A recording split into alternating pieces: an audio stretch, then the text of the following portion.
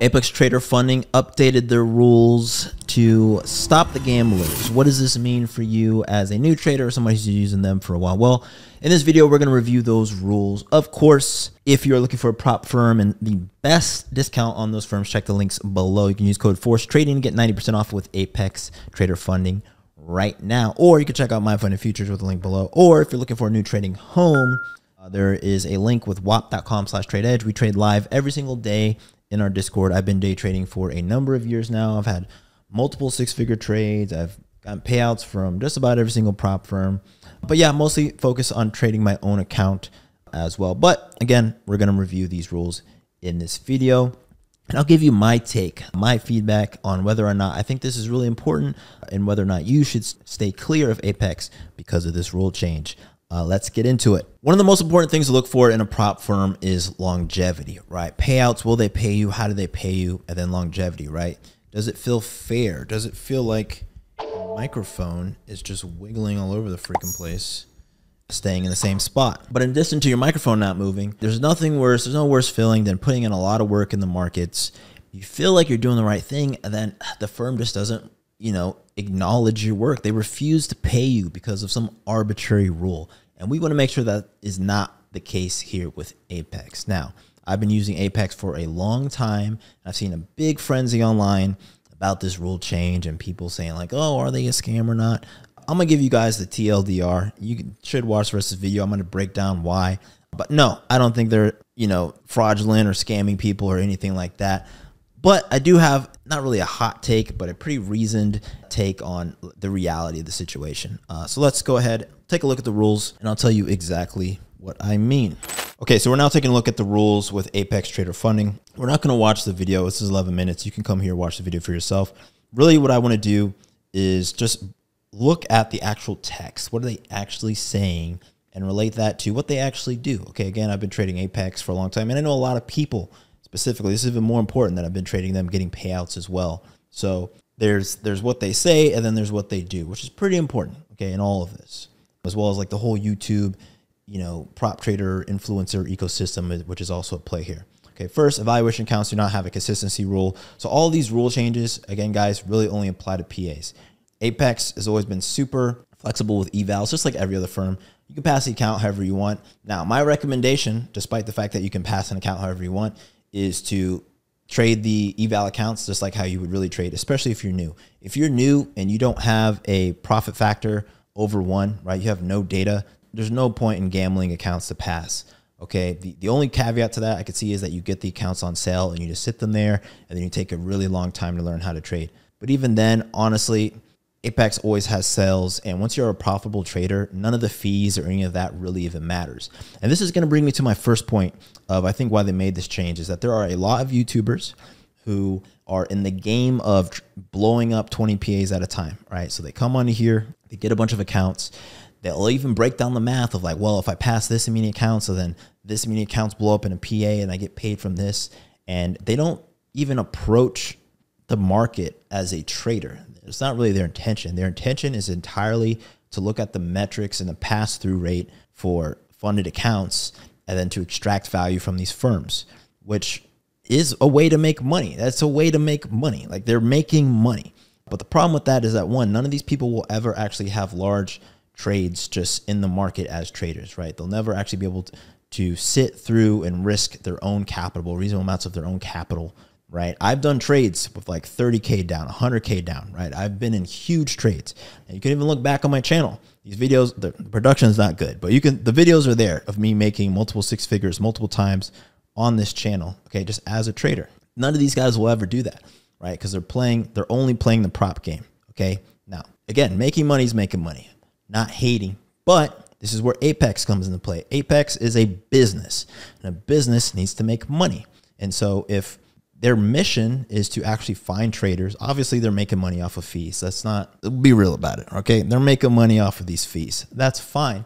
But if suddenly it becomes popular for people to just come in and find some edge and way to like gamble accounts, that's not good for their business. And it's not good for the people who actually want to use them as real traders and as a means to build capital. I think that prop firms are one of the best ways for new traders to actually build capital, right? If you don't have $25,000 to meet the minimum equity requirements for day trading, it's really, really hard to get started. It is, because I didn't start with prop firms. I had to like invest a couple $100s every week. And it took a long time. And then as I gained and lost money, it took a really long time for me to like get those breakthrough trades. It did, guys. Like I've only been using prop firms for like a little over a year. Okay. I've only traded my own capital for years before that. So I've only gained and lost real money. And so this proliferation of YouTubers and all these prop firms, and I talk about prop firms a lot on my account, obviously, because it's the hot thing. And it's a great tool, honestly, which is why I've been using them to scale, you know, equity across accounts. We have to realize that there's two sides to this coin, and Apex is on the other side of that coin in some regards. Okay, so evaluation and accounts don't have a consistency rule. We can see here, Apex doesn't want gamblers, lucky traders, windfall traders, scammers, erratic traders. Just right off the bat, I'll keep it a stack with you guys. I'll keep it 100%. And I've always said this, even back to like my first videos, they can literally disqualify you for just about any reason. These prop firms, like, I know the entry is low now because of they're online, but if you were to walk into like an SMB Capital, like one of these like brick and mortar prop firms, and be a prop trader and actually sit at a trading desk, you think you're going to get to do whatever you want? Like, you think you could just come in and be like, hey guys, I'm just going to risk it all today. And, you know, you got to let me, and then you got to pay me. Like, no, because we know for a fact that your profit factor over time, like, and that time doesn't have to be a big window, it could be like a week, is going to be less than 1. It's literally, you're going to lose money. And so all of that just falls into here. So if you're doing any of that, if you're like, well, their rules, like, guys, they're not going to pay you. They're just not going to pay you. So you may have some intuition about where I'm going with this video as far as the rules go. Okay. So I understand their perspective entirely, and I don't think it's wrong from their perspective. Now, as somebody who's looking for prop firms, we always have to look for what's in our own best interest. So it doesn't mean that we just got to, like, you know, you can be mad about it, but you have to accept the environment that you're in and understand that they need to run a sustainable business, and you want to get paid as a trader.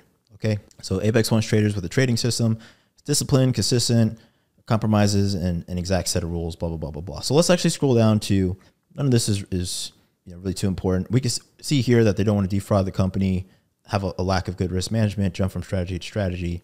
Okay. So let's look at where they actually talk about stop losses, which is down here. Okay. So risk to reward ratios between 3 to 4 times the amount of potential target profits are acceptable to Apex without a red flag. And there was some confusion in the way that they wrote this is a little weird, but you can actually see that this is exceptionally lenient in a weird way. It says, if you're targeting to make $100 in profit, do not risk more than 300 to 400. So they're talking about RR almost backwards in this case, which is confusing to me. It should be risking 100 to make 3 or 4. You shouldn't be risking $300 to $400 to make 100. That's insane. That's like, they're basically saying, hey guys, this is as bad as we're going to let you be. So that means if you're putting an ATM strategy on, right, you hit buy the ask on Ninja, okay, and your stop is 4 points down and your TP is 1 point up, that's a terrible trade. That's just a flat out terrible trade. And so they're basically saying like, hey, if you're going to do these consistently just terrible trades, like this is the max that they're looking for on average in the aggregate. Okay, it says honor your stops, do not move them backwards to potentially lose more than your strategy accounts for. You can always move stops forward to trail and protect profits. So stops or take profits can be placed upon trade entry with ATM strategies, then adjust it. So you can move your trades, you can move your stops and TP after. They could be manually placed, right? It also says here, they can be mentally placed. So they're basically saying we don't even have to see it.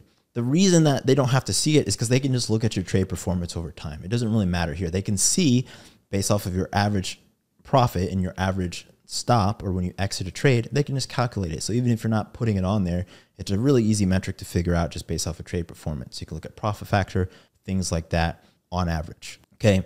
Trader would know where the entry would be, where to get out. I mean, this just fits with all the stuff that I talk about on my channel.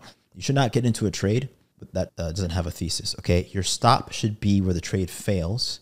Okay. And your TP should be at wherever your expected value is. So I specifically don't even think in RR. I mention that all the time. Risk reward is completely made up. It's an observation after the fact. But most trades, right, if you're trading at the edge, if you're looking to long off a previous day POC in a higher high, a higher low situation, your EV is going to be the entire range, right? So the RR on that is like 1 to 50. And we do trades like this, okay? If you're trading, scalping on smaller time frames, your RR is going to get compressed or whatever. but you should easily be hitting like 1 to 5s and things like that if you're trading within my system, looking at, you know, the volume profile, things like that. But you'll never actually hear me mention RR getting into a trade because it's completely irrelevant. Your stop should be where the trade fails. Your take profit should be where you predict the market's going to move to. Okay, so RR is simply a metric. Now, looking backwards, we can always take that into account for our profit expectancy and things like that. Okay, but we can see here that they're talking about, you know, having a strategy and a real system. Okay, so prohibited, no existence of risk management rules.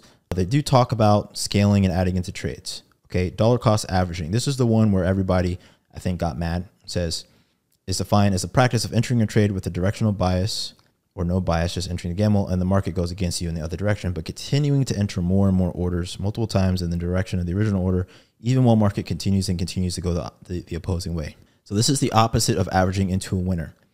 The only way that I could see that I would have some contention with this, and I know that they wouldn't even get mad at this because, again, there's what they say and then what they do. If I go long 1 NQ and then I re-long maybe 5 points lower because it just retests my level, okay? And then I stop there, and I take one off and I let the other one run, okay? And I do that 1 out of 10 trades. They're not, I mean, they would be completely in their right to take that off. I would say that. And I wouldn't even be mad. They would be completely in their right to disqualify that trade. But this rule exists, and I'm telling you guys, this rule exists for people who like to martingale, right? People who like to double down on losing bets, which is different from, okay, you will see sometimes in overnight setups, people will ladder into trades. And so there could be a key level at 5,300 and another key level at 5,395. And I'm not going to be up, so I'll have a long entry at 5,300 and a long level at 5,305. Well, really it'd be 5,305 then 300 if we're coming down into it. Whatever the prices may be. Okay, that's a reasonable setup, but I should have, right, 2 stops that would get entered when I create those orders at the same price. So my stops should be with that setup at the same price, right? My stop shouldn't really move. There should be an ultimate level where the trade fails if it doesn't bounce off those 2 key levels, right? This rule exists to stop people who are just like, hey, the trade's moving against me. I'm just going to keep adding contracts to make up for my loss. They're essentially trading their P&L and to come out big. And ultimately what that always looks like is a huge amount of leverage, right? The people who are doing this, this rule is really created for, are people who are like, hey, they go from 1 contract, the losing trade, and by 20 points down, and now they're up to 10 contracts, and then the trade randomly works out, right? Because it catches a little pivot, but they're only up like a little bit because they were losing most of the way. The reason that they don't want people doing that is that when these trades swing, say you do get a bounce and it swings heavily in your favor, now you've made a crap ton of money, right? If you do this on PAs, it's unsustainable. And we know that the profit factor, let's say you're on a hot run, which is entirely possible, right? Let's say you just keep doing this and, you know, you flip heads 10 times in a row, which is totally possible, right? Statistically, flip a quarter, okay? You 100% could get the same outcome 10 times in a row. It's possible, okay? Unlikely, but possible. Somebody does that. They don't want people who get lucky. They want people who over months, you know, have a positive profit factor, especially if you're doing it with large leverage and just with the goal of taking, you know, hundreds of thousands of dollars out of their coffers. I don't think there's anything wrong with them having that as a rule. And again, if you're trading large size consistently, which isn't what they're talking about here, right? If your average trade size is 10 NQ, and you're just doing 10 NQ with a 1 to 3, that's well within the rules. It doesn't matter, right? The 30% rule isn't going to get you. None of the rules are going to get you because every trade is the same size. If you can actually trade that big without blowing up, that's your normal size, you're good to go. So none of these rules have to do with size, right? It all has to do with the setups that they know that gamblers take. And the only people that I've seen upset about this are people who are just trying to get a quick buck. None of this would work, by the way. If you were trading your own account, and if you look at the drawdown that's in some of these accounts, you would never have access to that leverage anyway, guys. And that's the real thing that is lost on people here, okay? If you have an account with, you know, say you could do something like NinjaTrader, right? You put 10K in, that would give you access to 10 contracts, right? Every $1,000 gives you access to 1 NQ. But you would never actually be able to go into a 10 NQ trade, right? If it moved against you even 1 tick, they would auto liquidate you. So in order to do these like strategies in your own account, you need a ton of money, especially if they go to full margin requirements, right? Full margin requirements for 1 NQ is like $18,000. If you were actually going to try to trade these data events, like all the gamblers do with your own account, you need like $200,000 in your account, and you would never average down crazily like that in your own account. You wouldn't. The reason you're doing it is because you're trying to game the system, which is what they're trying to beat here. So long story short in this video, guys, I don't think the rules matter at all. And as stated, they even stated that these rules have existed, right? These have always been in the agreements. They've just brought them up more to the forefront to say, hey guys, we're going to start enforcing these. And the reason that this is so important is because Apex, in my opinion, has always been super lenient. They do a lot of sales. They give access to leverage at amazing prices. They're pretty reasonable with their customer support, right? They're not perfect. No firm is perfect.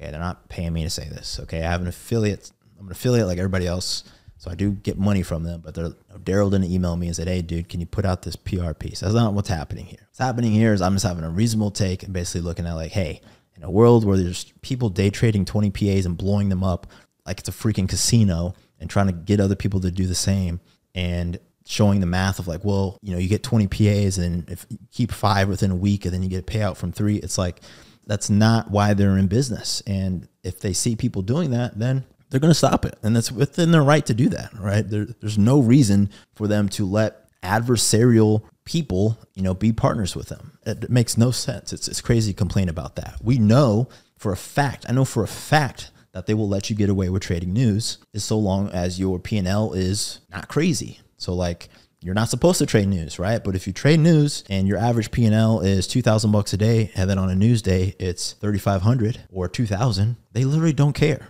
right? All of the rules and the system that they've designed is so that people who have an average payout of $5,000 don't suddenly have an average payout of $65,000, okay? Like a lump sum, and then they quit, they never show up again, which is possible, right? If they didn't have these rules, it would be super easy to just gamble, especially with the amount of money I have, get 20 accounts, trade some news event, make 100K on a news day, right? Even if I failed 50 times, I could do that one time with 20 accounts and make a couple $1,000,000, right?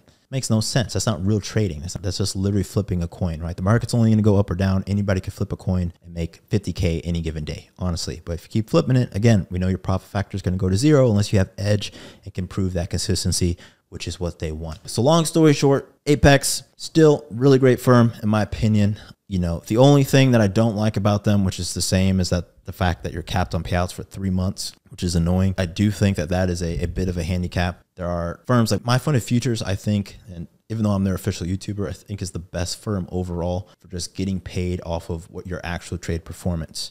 So if you actually are a trader that can consistently trade a little bit higher leverage and you want to get paid on that out the gate, they're the best firm for that. Hands down, bar none.